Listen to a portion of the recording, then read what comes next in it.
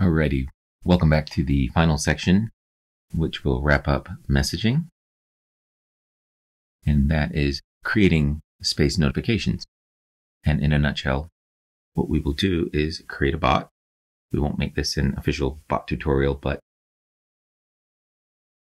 the instructions are pretty basic. So we're going to try and follow along with it.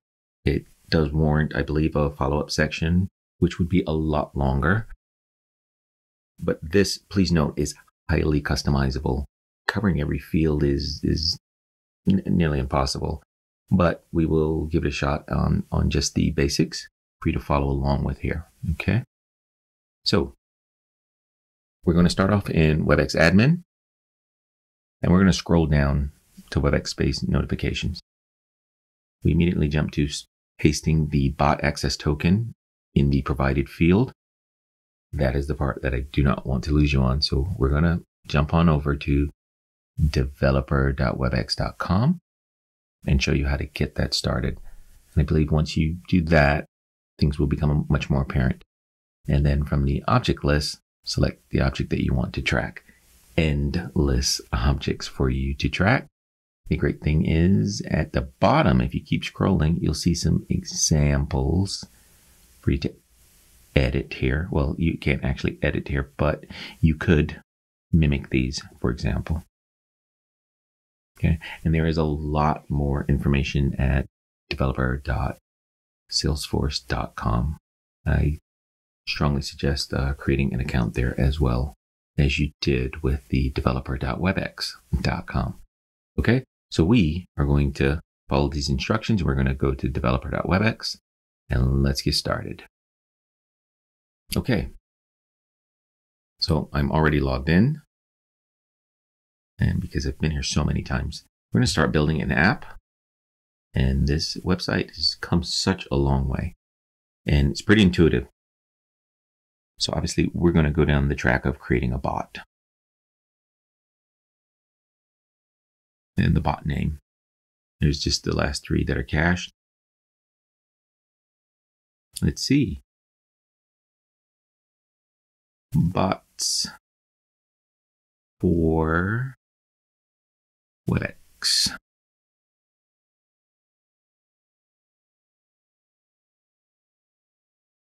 Let's just give it the same thing.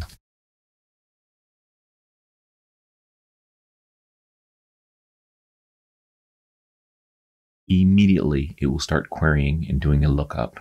It will let you know if this bots for WX1 at webex.bot will let you know if it's available. Just something to note.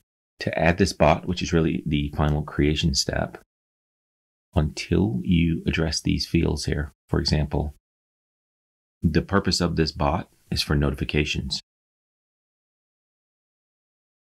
For SFDC Webex notifications, any field changes we'd like to know via this bot that's a member of a Webex space, for example. Please note, I still can't do that. I literally need to select my default icon. Go with that one. And now I can create this bot. And there we go. And let's just go back to the instructions here briefly. Paste the bot access token in the notification field. That would be, scroll to the bottom. We're in Webex Admin. There we are, Webex Admin. So you always know where you are. Scroll to the bottom, all the way to the bottom. Webex space notifications. And this is a previous one that I've had here. Let's get rid of that, and let's copy this token. Zulu Delta Echo.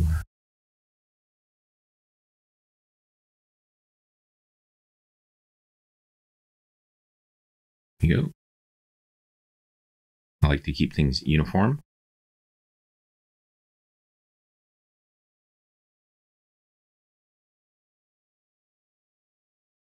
you could name this and customize whatever you'd like. And that's where we start with our objects. Endless fields that we can go through here. So, for example, you scroll to the bottom, you can mimic something that's here if it's relevant to what you would like to do. In this scenario here, there's a case change. In this scenario, the opportunity, the object, and the track fields, the order number, for example, and there's the message. So if we were to pick this one, there's a case change. The object is case, the track field is status.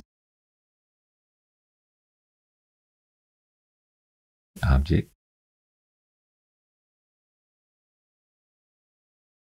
case, and the track fields,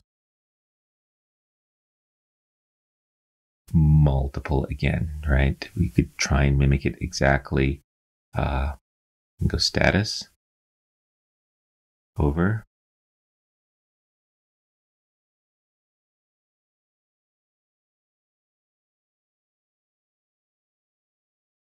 the case, this is the message that you would like sent to the space. The case status change to statuses in double brackets. And you could copy this and paste it in. After that's done, you would then add that bot. And the name of that bot that we created is bots for WX1 at webex.bot. We would then add that bot to a Webex space. So when a field changes, we get a notification.